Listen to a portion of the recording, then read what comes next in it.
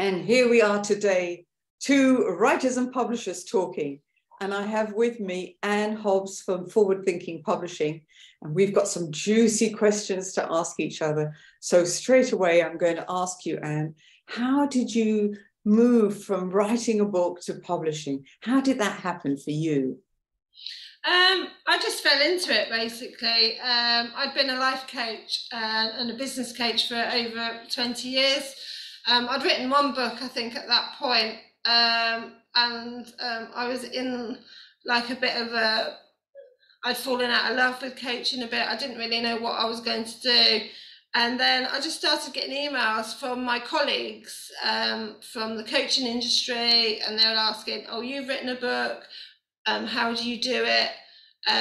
So I started advising people then, and I really enjoyed it. I liked the editing of the manuscript. I just really enjoyed it. And then my other coaching friend said to me, well, why don't you make it a business? So at that point I started thinking, right, okay, maybe I could charge. I could start charging people, and that was about 5 years ago. So I find it kind of really interesting. It's fantastic how it often happens that way, that, you know, our experiences lead us into another area of the type of work we've been doing. You know, we evolve, as you say. It's great. Yeah.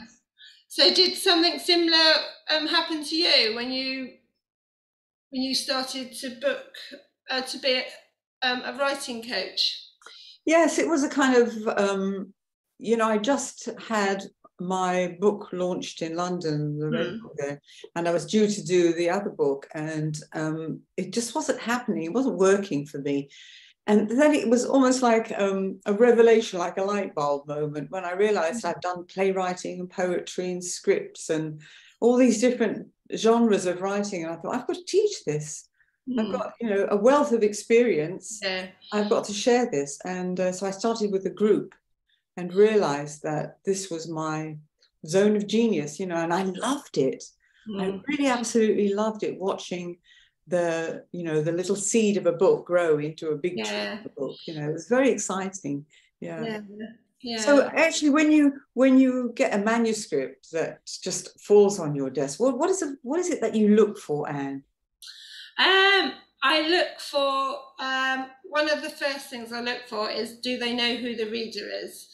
And this is one of the things that will help writers if they know it from the beginning, because it helps that process so much quicker.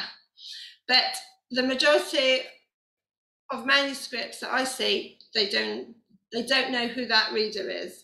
And that's one of the first questions I ask. Do you know who the reader is? And they don't know.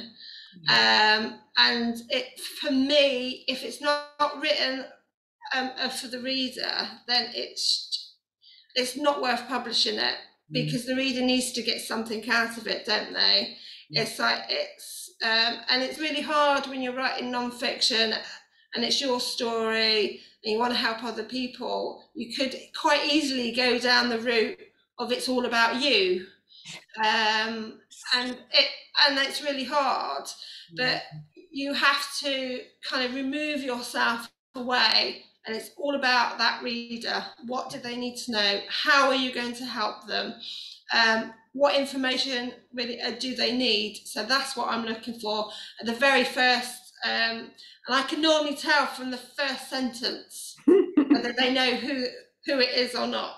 So I find that quite fascinating. It's very true, and it's one of the things that I emphasize a lot, that you've got to know who your reader is. What's the reader going to get out of this? Why are you writing this? The reader's not going to benefit from this. Very important point there. Thanks, Anne. So why do you feel it important for people to write, to create kind of these books? Well, one of my favorite expressions, my own, is that our two most powerful tools of communication are speaking and writing and speaking. And very often we start off with that colloquial language, telling our stories. Then it becomes almost like an urge to write it. Sometimes it's the other way around. But writing is just such a wonderful way to express yourself. And we are very privileged that we learn to write at a very early age. Yes. So we have this gift. We've got to use it. It's a wonderful way to communicate our experiences, our expertise, our stories, all the wonderful things we've experienced in our lives that other people could benefit from. As you said, what will the reader get? You know, so always having that in mind. And I think that's really, you know, expressing yourself through words. I always tell my clients anyway that your book could be 10 speeches or 15 speeches. Yeah. So they are interchangeable if you've got the gift of speaking. Well, even storytelling. Yeah, but do you feel that people underestimate what they know, the value or the information they have? Yes, absolutely. Yeah. You know, the self-doubt, the who's going to read my work, why is my work important? It's all been said before, all that kind of thing. So it is about helping the writer, the author, bring out the best in them, as you know. Yeah, because I think it surprised me as a coach as well. It's like the simple stuff, like when people were really stressed, it's like just sit and take a breath. Yeah. They just don't think about that, or they don't know. And it amazes me how much of it, the information we know as writers, that people don't know, and it can be that simple, can't it? Absolutely, yeah. So what is it that makes a good editor? Because it's not something that I could do. People say to me, do you do the editing? And I go, no. I give that to Anne. So what makes a good editor? Why not? What scares you about being an editor? Oh, I don't want to tell people where to breathe. Punctuation and word order and breathe where you like. But no, seriously though, because it is a dedicated profession, and it's not a skill that I have. So what is it that makes a good editor? When you want your book edited, who do you turn to, and what makes it? I have got my own editor, and she's really good. But I think for me, it's about compassion. It's about really knowing where that reader comes from. It's like, because I've been there, I've got the t-shirt, I've been writing about my experiences, I've been in self-development a long time, and it's just that compassion that someone has written about their life story. And it's like, and I have to remember that, because I had one and I had to edit. She'd lost her daughter to meningitis many years ago. And I had to chop some of it out because it just didn't fit. And so I thought about it for a few days, actually, rather than my comments, because I had to really come from it from a really compassionate way. Like, I know you've gone through this, but it doesn't add anything to the book. We're going to take it out. So I think for me, it's being compassionate about what I'm saying and how we can make that book amazing. And I just, like, all the writing is always very good. It's just they've not thought about the reader, they've not structured it properly. And that's what I'm looking for, really. I'm not looking to pick holes in the writing. Like, I'm there to make it a really better book, make an amazing book so they can sell it. That's a fantastic point. You know, I thought you were going to go down the punctuation road, or no, that's not me. That's the proofreader. I thought it would, but that's such a powerful statement to make, and I learned from that. Thank you. It's true. It's very, very true. Recognizing. Yeah. Thank you. So what do you enjoy the most about working with clients that want to write? Oh, I think it's seeing their confidence grow, their self-belief, the courage to write the book the way they really want to, the satisfaction at the end that they've done the book, it's published and printed, it's up there on my shelf, you know. It's a wonderful, I really get involved in that journey with them, you know, to see the success of it. And if I can be there for the book launch, I'll always be there, you know, because I think it's the whole journey, and you do get very involved in it as the coach. You know the story, you hear the story, you recognize the lessons and the stories. You've been telling them, what about the reader? What about the reader? All the time. You want to know it. You really, you become deeply involved, I think. So there's a lot of rewards and satisfaction as the coach when that final full stop goes down and the publisher says, yep, it's ready. So what journey do you think clients take as a writer? So they come to you as maybe not as confident and they're lacking self-esteem. So do you see the journey that they go through when they write? Yeah, very, very much so, Anne. And you know, as we both know, writing is very cathartic.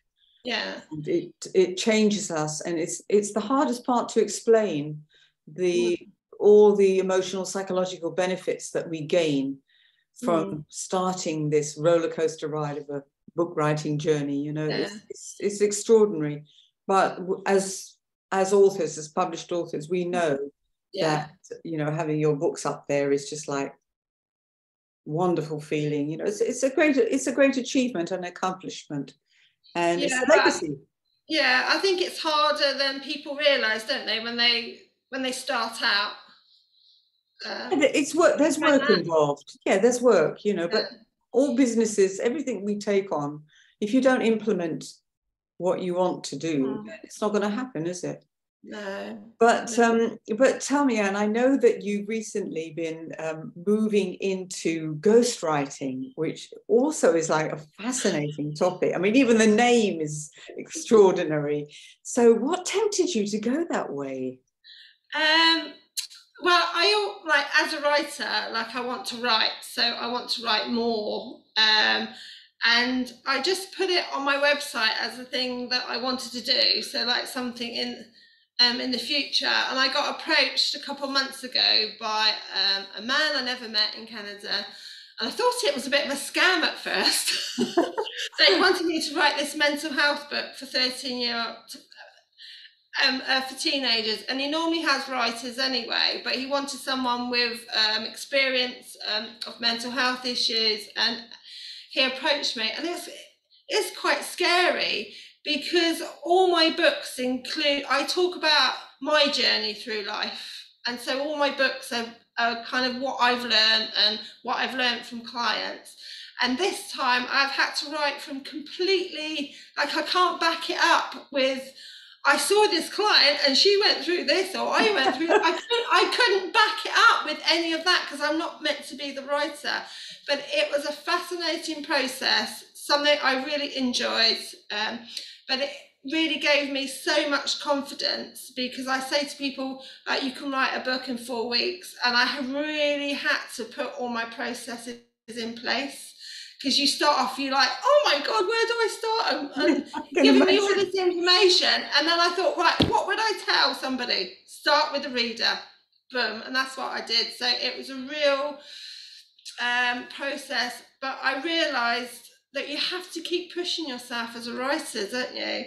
It's like, there's some days where I didn't want to get up early and write. And I just thought, no, I've got a deadline. I've got to keep going and pushing through that. So when I write for myself, it's like, oh, I'll do that next week. And I haven't got no deadlines, but with this deadline, but it was a fascinating process and something I want to do more of, I think, because I love it. Oh, that's fantastic. How you, as you say, we push ourselves, we want to evolve, we want to grow.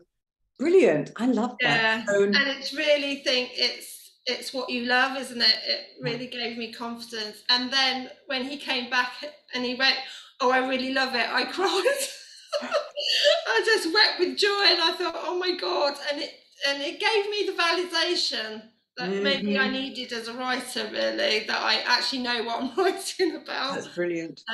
It was fascinating. But one of the things I don't like, and I don't include in any of my publishing packages, is marketing. Because I think it's one of the hardest things to do. So I hear that's what you're doing now, is book marketing.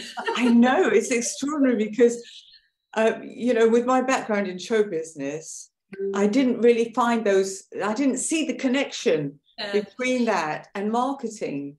And maybe there's a different word for it. Maybe there's you know, from my background of show business, I didn't recognize that it's all about visibility. And I really call it a visibility campaign more than marketing, because that's really what it's all about. So yeah, isn't it funny how we evolve in these things? It just fell into my lap. Somebody came to me, contacted me, I didn't know, and a man as well, and said, you're really good at marketing. Would you help me market my books? And I was thought, and then sure enough, a week later, somebody else approached me. So now I have 3 clients who want help in marketing their book. And for me, it is just about the visibility campaign. But it's true what you say, there's very few people that do book marketing, PR people. Yeah, I don't do it because there's no guarantees. I can guarantee that I will produce a really great book. Yeah. I can guarantee that your cover will look amazing, but you can't guarantee whether it's going to sell, can you? And I think that's the thing today, that you don't get traditional publisher. Even if you get a traditional publisher, you do the marketing yourself. Whatever it is, you do the marketing yourself. So you might as well get used to it. You might as well start doing it yourself. And almost from, well, week 3, week 4 of working with me, I say, right, start talking about this now. You've got a working title. It might change, but start talking about it. So from very early on in that writing process, I get them to think about, what are your platforms? What are your social media platforms? Are you doing speaking gigs? Are you out there? Have you done any videos? Why aren't you doing them? Get going. And is it important to start it earlier than is it more important to start it earlier than wait until you've got oh, definitely, yeah, definitely. Yeah. I mean, you know, it depends on the person as well. Some people are very hesitant to do it. Yeah, have to go at their pace, but at the same time you can push them and nudge them that okay, now you've got that title, you've got that killer title, start talking about it. You know, it's part of your, if it's a business book particularly, this is part of your work. These are your topics, talk about them and you will write about them with greater ease. And that's so true, as we know. And you will be talking to your future readers. Get those pre-orders in, girl. Yeah, that's a good way. Yeah, because some people wait, don't they, until they've got the art book in their hands. It's too late. It's too late. You've got to start early. So very exciting talking to you. I've learned a lot. And I think it's great that you're evolving into ghostwriting, but you're still doing publishing. So yeah, I still love it. I love the editing part more than anything. I've got like a great team behind me that does everything I don't want to do. But I love the editing part of it. I don't think I'd stop doing that. But the ghostwriting has really opened my eyes on kind of what's out there, really, and what you can do with writing. Yes. Fantastic. Thank you so much for sharing your wisdom with me this morning, and look forward to working with you in the future. Yeah, and you. Thank you for having me. Yeah, all the best.